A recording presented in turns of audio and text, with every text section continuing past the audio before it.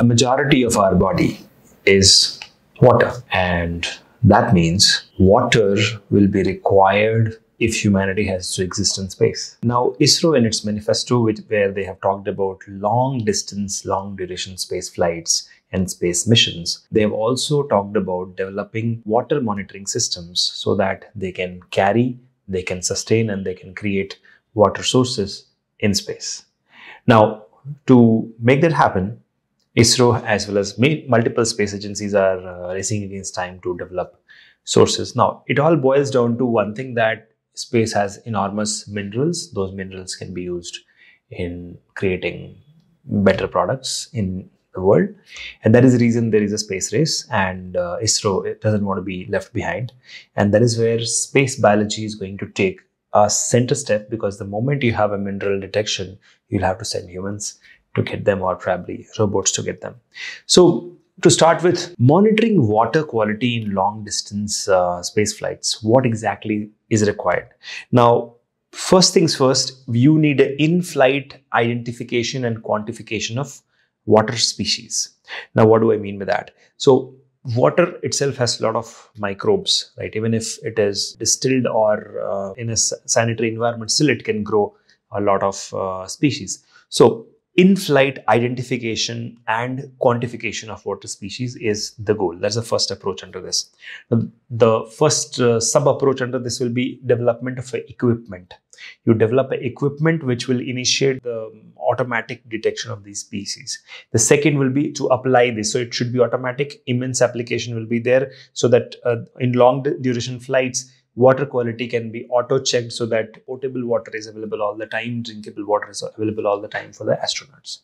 Then obviously evaluating the data, that what kind of water species are getting born in this kind of environment, and how to make sure that doesn't happen. So data evaluation, and then mitigation technique. How can we keep the water intact for a longer period of time? Development of mitigation technique for observed ill effects can further enhance the safety and quality of crew members, because we don't have a hospital in space. So if any crew member falls sick because of the water not being drinkable, or some water species has grown in that will be something which obviously we don't want. So that is where ISRO has come up with this particular agenda. Now, this obviously involves testing apparatus and setups. So apparatus development, test setups, and data analysis. So as a biologist, you can be involved in this kind of a research, and very soon you'll start seeing projects under this category as well. So anybody who is a MSc microbiology, this is the right time to go for a PhD microbiology, and wait for ISRO to come up with these kind of projects, and you can jump in and you can make a long-term career in Indian Space Research Organization. So that's an amazing opportunity for all of you. So now coming to the next approach, what will be the benefits of species identification and quantification?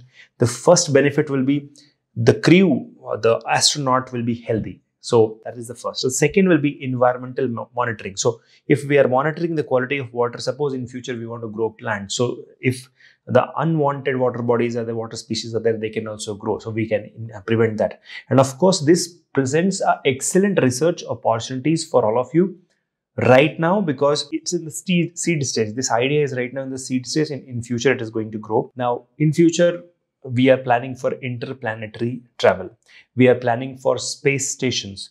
And obviously, with the success of Chandrayaan-3, you will see more resource being allocated for this kind of funding.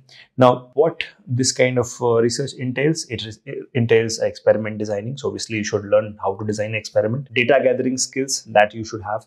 So gathering data, and of course data analysis and interpretation skills. So you're going to generate data, and then you're going to interpret data and come up with your own research papers. So this is what you're going to do. Now, you will also be working on improving the accuracy of the existing techniques which exist. For example, NASA has already got a technique, or other space agencies has got their own techniques. So what if you could improve the accuracy and efficiency of those tests? So that's something you can do. Then you can also look at the challenges which the current system faces, like the equipment can have a limitation, like when it goes into zero gravity, it may not perform the way it performs on Earth. So that testing also you can do. You can also look at the costing and maintenance. For example, you could create an equipment, but now that equipment is very costly and it requires heavy maintenance in the space environments. Obviously, ISRO will not take up. So even if you are a freelancer or a private consultant, you can start thinking in this direction that, okay, what if I create this and sell it to ISRO, or patent it and sell the patent to ISRO? Imagine what kind of great results you can get. So now, what is the future direction of your research? In this, you can develop new sensors which can be immersed in water. It can continuously monitor. You can do a lot of data mining in so anybody who is into microbiology or oceanography, marine research, they can be. There is also a lot of collaborative research opportunities here where you can collaborate with NASA, you can collaborate with European, Japanese and Russian space agencies, and of course this will lead to a better technique which will also help us monitor the growth of water species in our current earth environment also.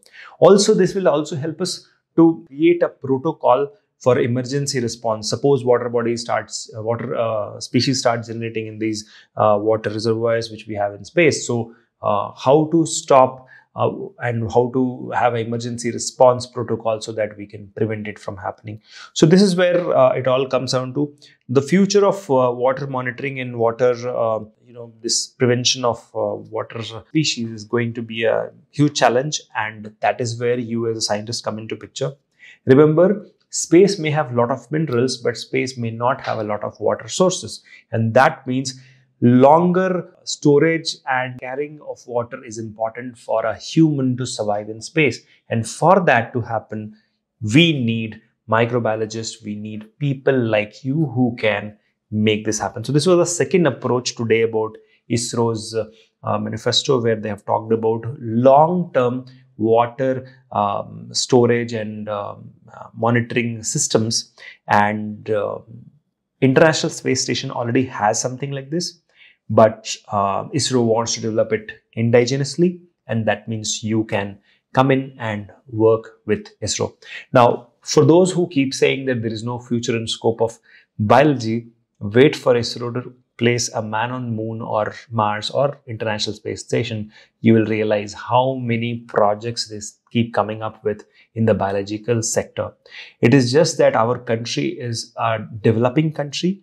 So obviously the budgetary constraints are always there. But if in $74 million ISRO can place its Chandrayaan 3 on moon, imagine how cost efficient we Indians are and how smart we are. So all you have to do is prepare yourself. If you are in a bachelor's or master's, prepare yourself for this day when ISRO starts coming up with the Space Biological Research Initiative, and that day you can be a part of Indian Space Research Organization. With these thoughts, I'll see you soon in the next video in this series. Till then, please take care. Bye-bye.